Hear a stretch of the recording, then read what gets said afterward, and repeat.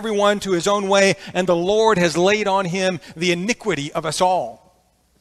And then the writer goes on and says in Isaiah 53 in verse 12, he poured out his soul unto death, and he was numbered with the transgressors. He bore the sin of many, and he made intercession for the transgressors. Jesus took our sins. What happened to my sin?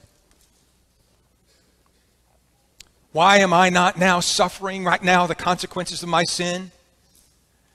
The enslavement, the oppression, the guilt. Because Jesus bore my sins. And when I look at the cross, I look at my sins being taken away. And I can rejoice and enjoy this beautiful life because of what Jesus did there. The Bible says that in dying on the cross, Jesus made atonement for our sins. 1 John 4:10, and this is love. Not that we loved God, but that he loved us and sent his Son to be the propitiation for our sins. A propitiation is an atoning sacrifice. It is a sacrifice made to appease God, to pay a price. And all of that was done when Jesus bore my sins. And so he made atonement for them. And as a result of that, my sins were forgiven in his name. By the power of the cross and by the authority of the cross, sin is forgiven.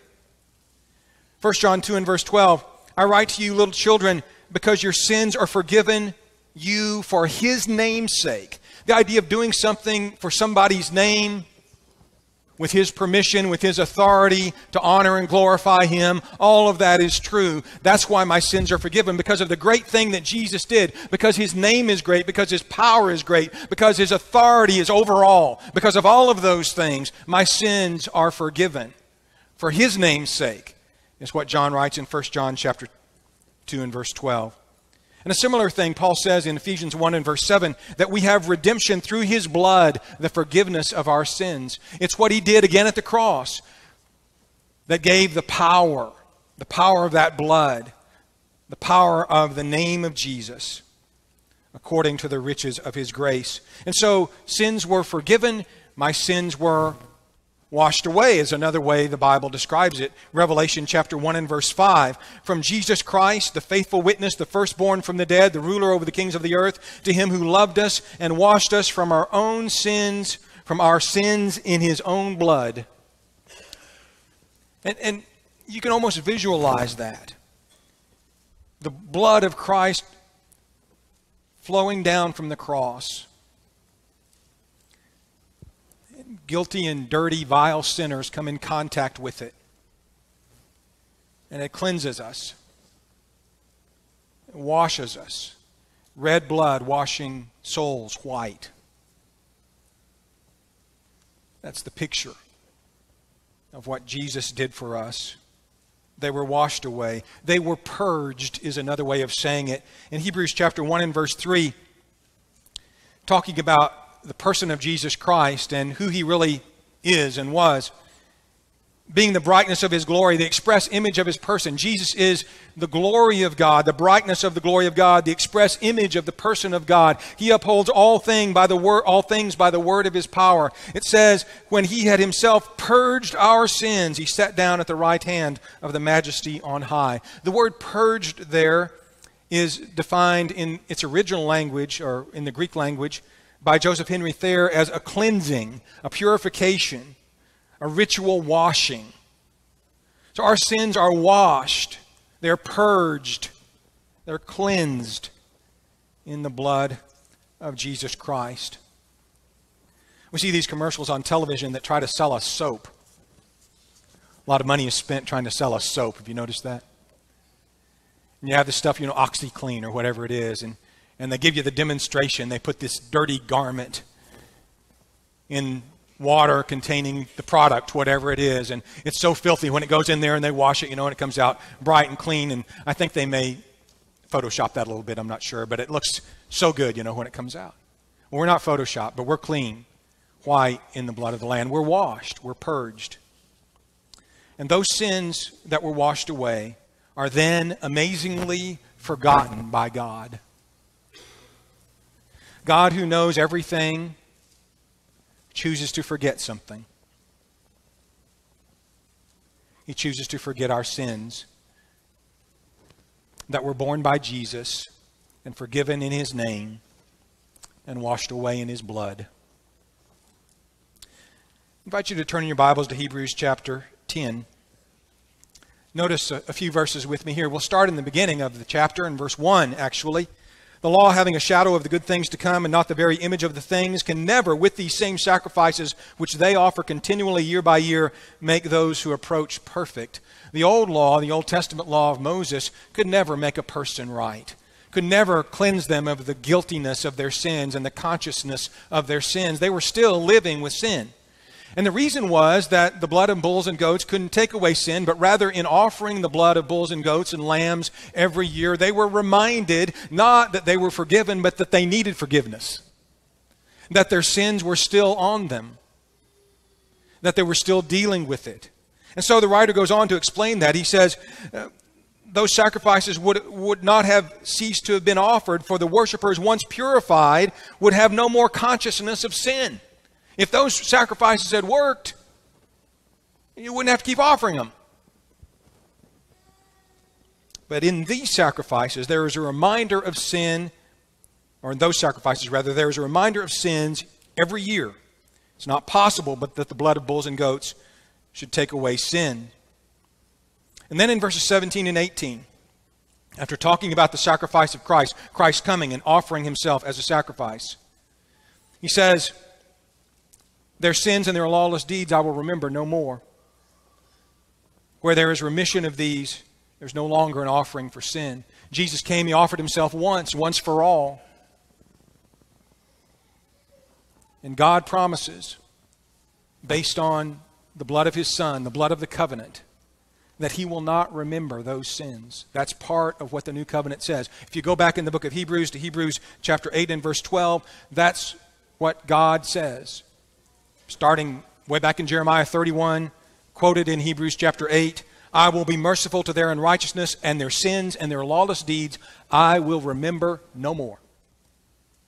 God chooses to forget.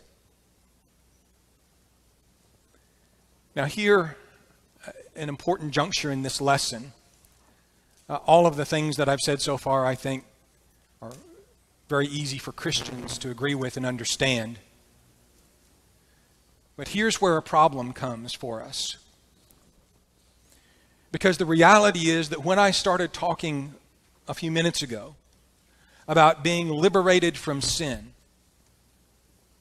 about being freed from the guilt of sin and the consciousness of sin, there are some people sitting in this auditorium who are Christians who are thinking, I don't know what you're talking about.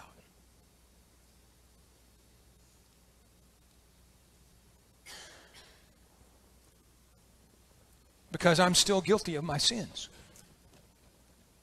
That's what some Christians think. I'm here to tell you this morning that Jesus didn't bear your sins on Calvary, forgive your sins in His name, wash them in His blood. And God didn't forget your sins so that you could still remember them. We need to be aware that we sinned, for sure. But to carry that guilt around after God has forgiven, after God has done all of these things for us,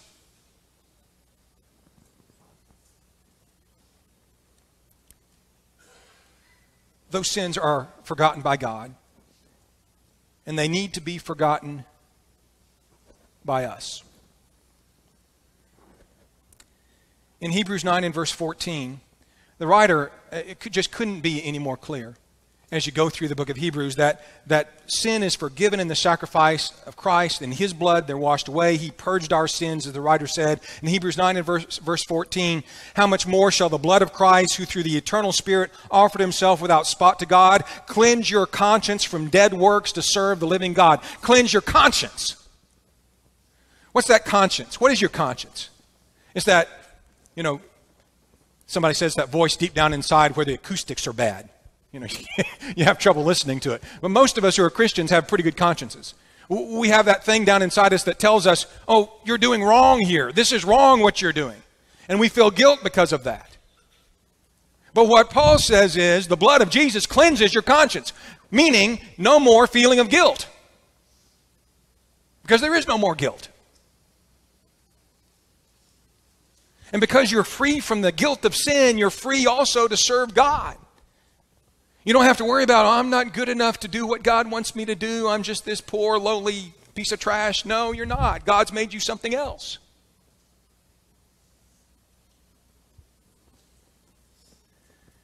On in chapter 10 and verse 22, as the writer really weaves this thread, this theme through the book of Hebrews, he says in chapter 10 and verse 22, let us draw near with a true heart and full assurance of faith. We can come to God fully assured.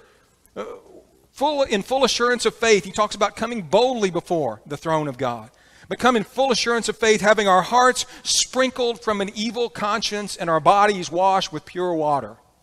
The idea of sprinkling the blood, as they did in the Old Testament, the blood of the sacrifices on the people, on the book, on the things of the tabernacle. And now Christ's blood is on us. Dr. Carl Menninger was a world-renowned psychiatrist. He once said that if he could convince patients in psychiatric hospitals that their sins were forgiven, 75% of them could walk out the next day. Because the problem, so much of the problem that people have is not really the problems they think they have. We want to blame people for our problems. This caused me to be this way, or this, or whatever it is. And really, the vast majority, and here's a psychiatrist that recognizes that.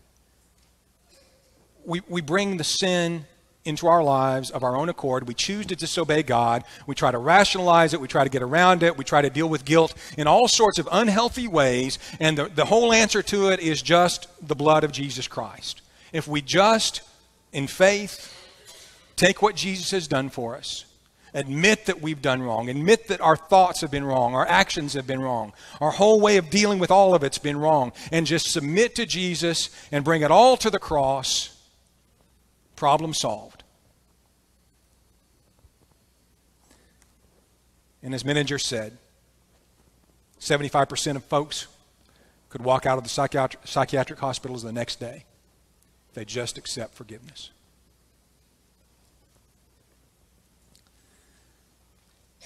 Now, this brings us, I think, to a kind of interesting question. What role does baptism play in this? Haven't even mentioned baptism yet. But I want to spend these last few minutes in our study this morning thinking about, well, if all that you've said is true, where does baptism even come into the picture? And how does it relate to the forgiveness of my sins? Well, a lot of the things that we said about and that we read in Scripture about what Jesus did for us in forgiving us our sins, those same things are said about baptism. For instance, baptism washes away sin.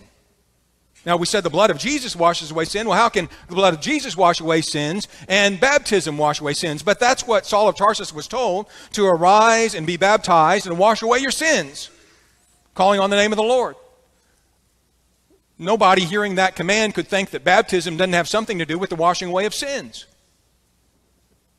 In Colossians chapter 2 and verse 11, listen to this. Have you ever made this connection? Colossians chapter 2 and verse 11. In him we were also circumcised with a circumcision made without hands, by putting off the body of sins of the flesh by the circumcision of Christ, buried with him in baptism.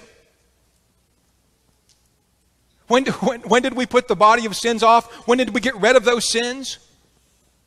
Paul says, when you were buried with him in baptism. That's when. That's how.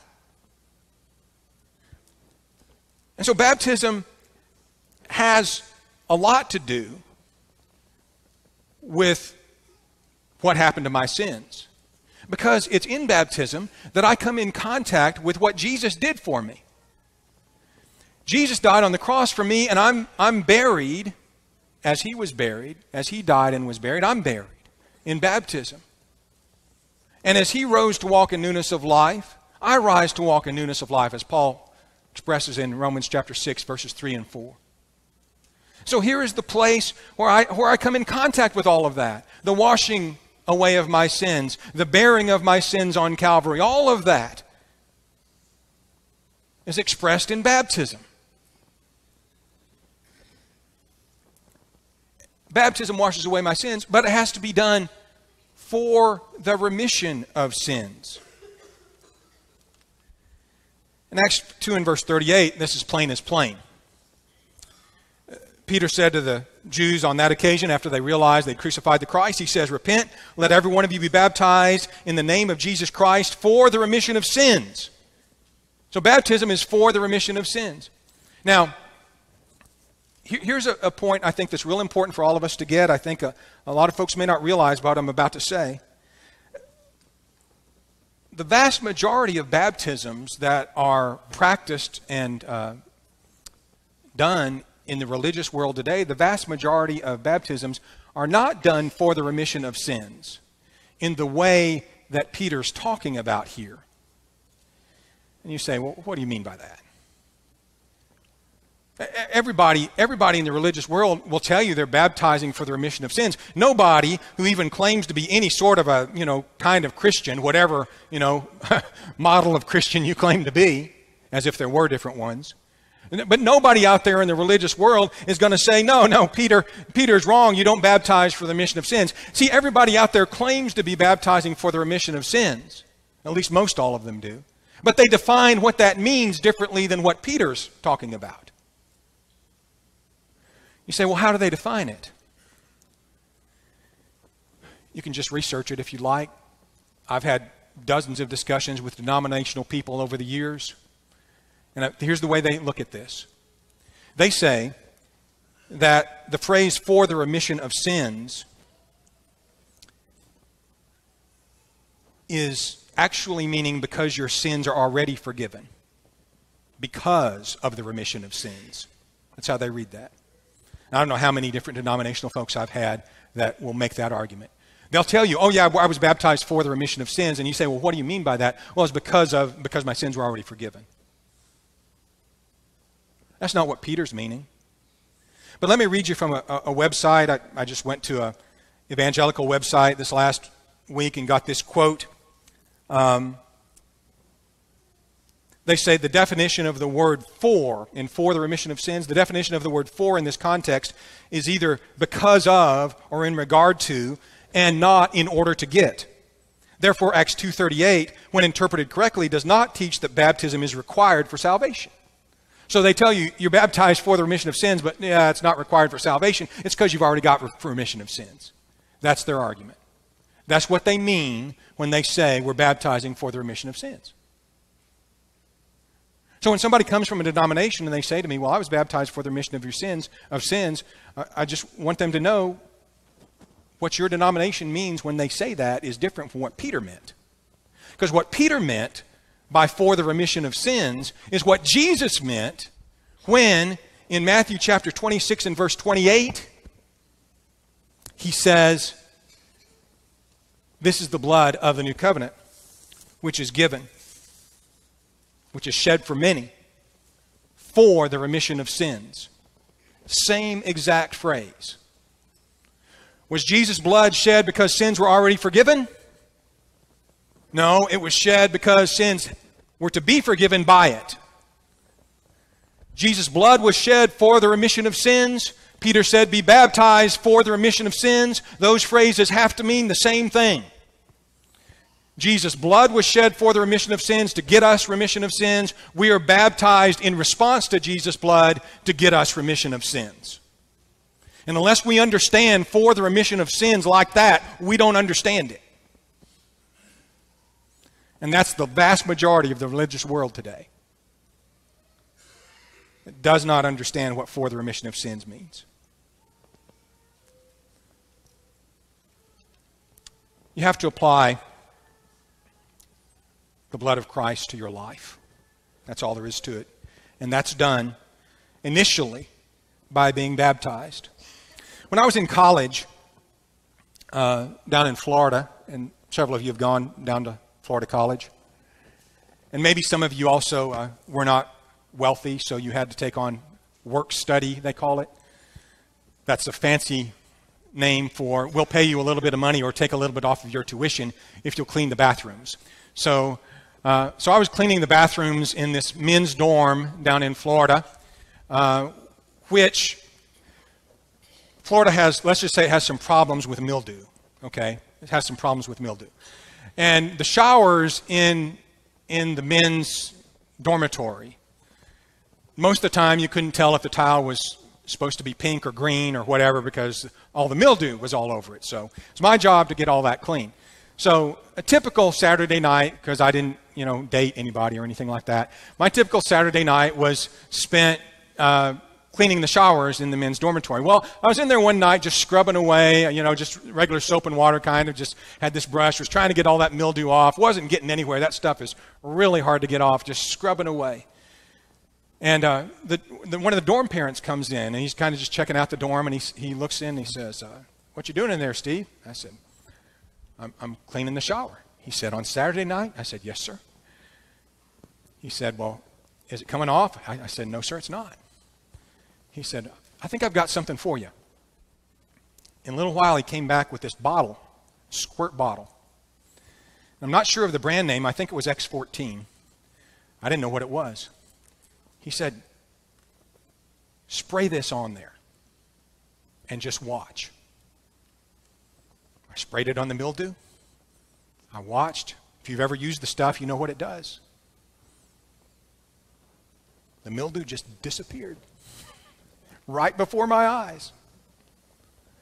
I mean, for a minute, I thought we were still living in the age of miracles. I was like, how can you get this crud off just by squirting a little stuff on it? I didn't do the work. I didn't do the scrubbing. It was all in the power of what I applied.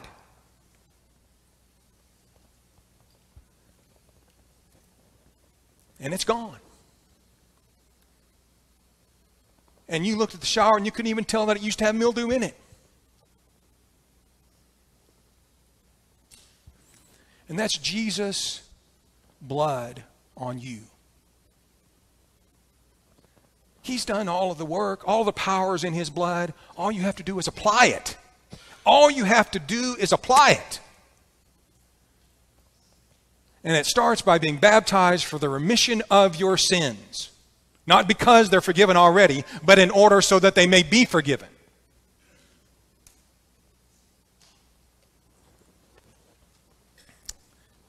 You say, "Well, I'm a Christian. I don't live perfectly still. I try to do better. I've turned away, but still I sin." I do too. But I don't let the guilt of those sins weigh me down. I feel the guilt of them. I take them to Jesus. His blood still works. Sometimes after I got those showers cleaned up, the mildew might come back. But it just took a little squirt of that X14 and man, it was gone.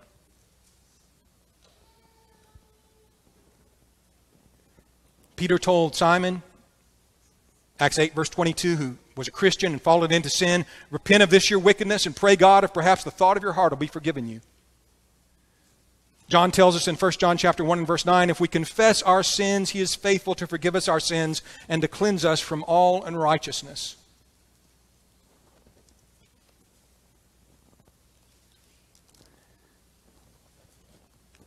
At the beginning this morning, I talked about how God can do something with your tragedy.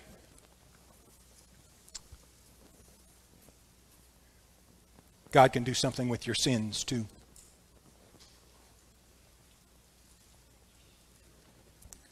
He can save you from them. He can forget them and help you forget them. He can wash them away. It's all on the cross. It's all in the blood of Jesus. And if you'd respond to that this morning, If you're not a Christian, be baptized today and wash away your sins, coming in contact with that blood. If you are a Christian, you've sinned. If you confess your sins, He's faithful to forgive and to cleanse you of all unrighteousness. We'd ask you to come while we stand and while we sing.